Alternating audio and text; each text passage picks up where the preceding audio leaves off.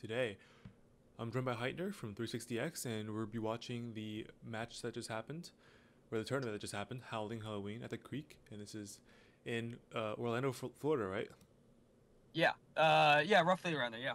Yeah, and I mean, without further ado, we're gonna get into this match. And the finals is super stacked. We have 360X, 229V on the Blue Alliance first seed, Red Alliance first seed, and on the Blue Alliance second seed, we have 550X and 727R. So, what are your thoughts on this match here? You're in the you're standing right there in the drive team. Yeah. I mean, the match was pretty hype. It was a really intense match. And I think one of the interesting things that you'll see in this match is Ace actually ended up scoring 7 rings on between both wall stakes. Which was, a lot of rings just for the fact that the other team, like 7 scored rings on wall stakes, for the fact that the other team couldn't do wall stakes at all, is a big deal. And you'll see that, like, part of the reason that we picked Ace for this tournament is we wanted someone that could do wall stakes too, just because, take that ability away from someone else. Yeah, Um, definitely. and so we didn't even do wall stakes in this match, even though we load our mech a little bit. Yeah, Blue had a super strong So auto here, matching you and Ace's points, and Blue also does a great job controlling those positive corners up there in the top left. So how do you guys combat that? Like, how do you guys decide to play against Blue, having dominant play with those goals? Because Blue actually. we didn't, like, obviously our strategy was to get that third goal. We wanted to do that as fast as possible, but more importantly, we wanted to double a goal in the corner that had more of our red rings on it, right? Yeah, I see. Yeah, I see. So that was pretty important to us. I think the strategy that you guys played here really well was just that you guys Ace switched on to wall stakes super fast here, and then also I saw Yeah. that they when they got the opportunity to, they went for that goal. Although Blue did defend them properly, but they Yeah. still went for that goal there. So I don't know how much you can actually hear from the stream. I don't think it had audio, but one of the funny things was that, like, we saw that empty goal, and I immediately saw that, and I was trying to call it out to our team, right?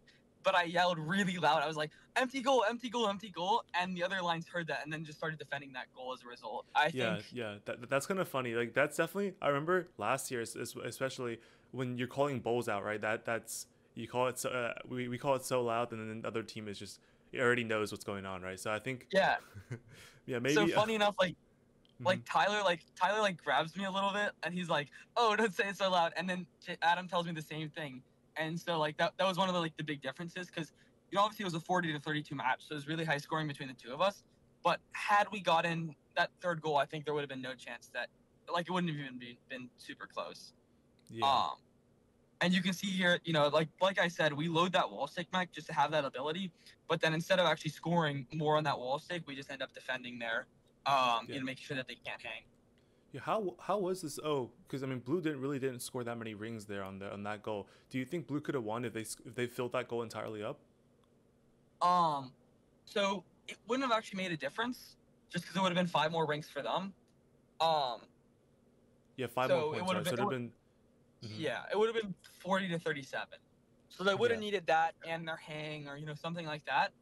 But one of the interesting things you're seeing there is also just the scarcity of blue rings, right? Like, they fully filled up 2 goals.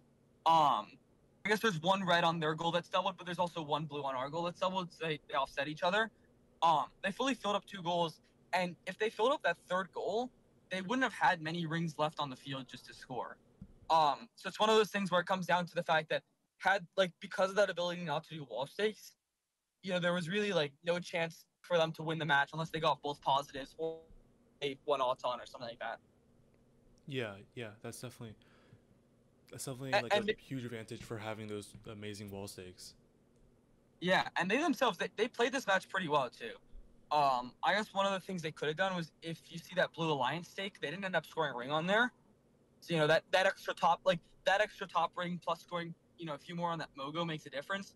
But also, just had they scored that on that wall, on that alliance stake, they might not have had that ability to defend their goals. Yeah, so Um, they had no ring on their own alliance stake there towards the end, right? That would have been 3 extra points for them, right?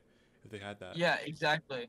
Right. So And it's then one of the things about. that with a filled blue goal would have won them that match, right? So it's not impossible to win matches against Yeah. against teams with full wall stakes, but it's just incredibly hard to do so, right? This Blue Well, Alliance here is incredibly good, and they almost made that happen, but still came came barely off of that. well, yeah. They would have actually tied had they done that. Um, but that just comes down to that idea of um like ring starvation, right? Like Yeah, we saw it kind of with triballs last year, as you're only playing the triballs on the field, but last year, you always had triballs to introduce for the most part. Like we really didn't see a lot of teams running out of triballs to use. yeah, Um, this year we see a lot of it, and it's just like it's strategically thinking. There's a limited number of rings on the field. So where do I place those, hmm, right?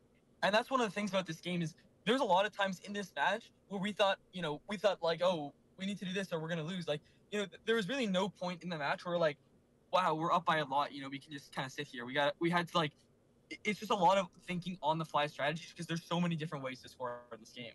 yeah. Well, that's a very excellent match.